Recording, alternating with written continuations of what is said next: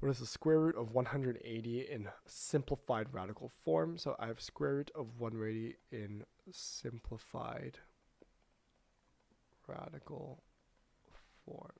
So all I have to do is, again, I'm dividing 180 by basically its factors, right? So if I'm dividing by 180 by its factors, I can split this up into root 2 times root whatever 180 divided by 2 is, which is root 90.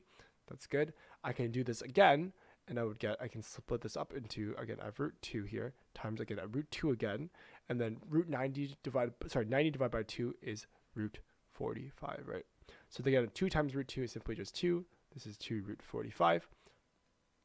And then can I break this down even more? I can, right? I can simply divide 45 by 5 to get 9, right? So if I have 2, I'm going to break this down into 2 components. I have root 5 times root 9 here. And then I know it's 2 times root 5 times, I know the square root of 9 is 3, which is good.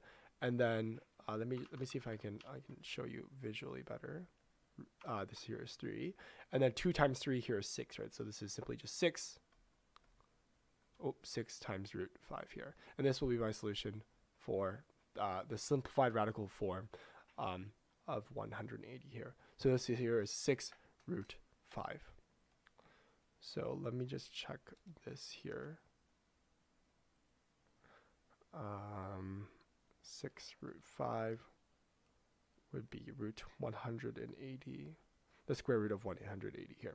So this solution here is correct. They did plus or minus 6 root 5. That's fine as well. I really just care about whatever the simplified form here. You could write the plus or minus here because I am taking the square root of a specific number here.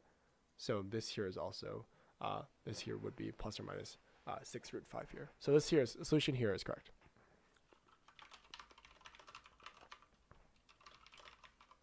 Good analysis. Awesome.